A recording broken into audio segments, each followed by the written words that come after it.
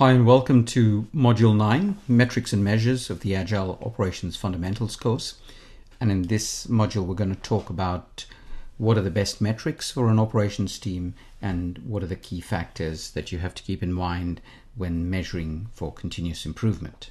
It is very important to make sure that your measures are balanced. Using a balanced scorecard is quite a nice way to go about this because it has the four various aspects. You have the financial aspect, the people aspect, the process aspect, and the customer aspect. And using these four aspects, you could fill in the various key metrics that suit your team. For example, on the financial side, you could go for unit cost per transaction, which is a very important number, but you could also record the total cost of the whole operations itself. You could then look at the customer side and you could look at customer satisfaction or the number of defects, a quality metric. And normally, sometimes you have these specified in your service level agreements and you could extract them from there.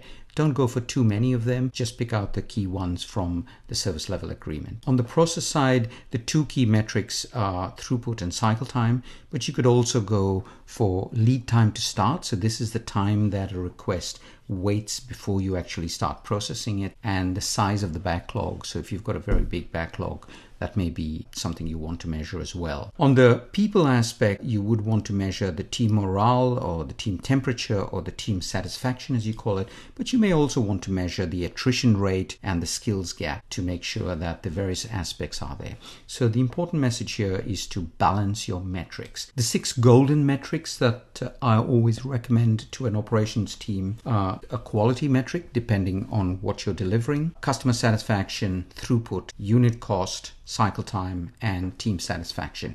Now you can see that there will be a very good play between the two, team satisfaction and customer satisfaction. There'd be a tension between that. There'd be a good healthy tension between cycle time and throughput, and often a good healthy tension between quality and unit cost. The important thing to remember is balance your metrics. Make sure you have some behavior metrics, some outcome metrics, which could be financial or deadline based or service level agreement based, but you also measure your process.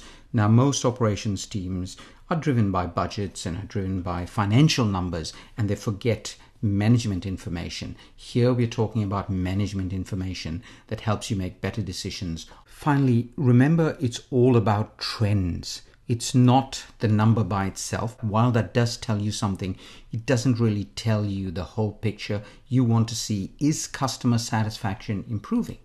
Is throughput going up? You want throughput to get better.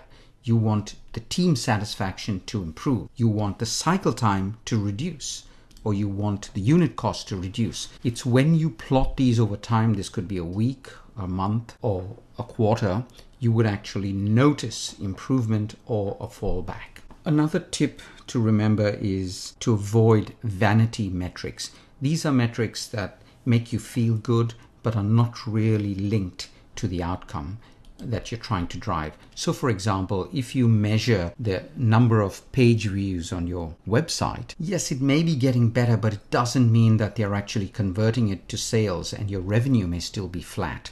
So make sure that the metrics you have are really driving the goals and objectives and are linked to the goals and objectives. If they're not, they could be just vanity metrics.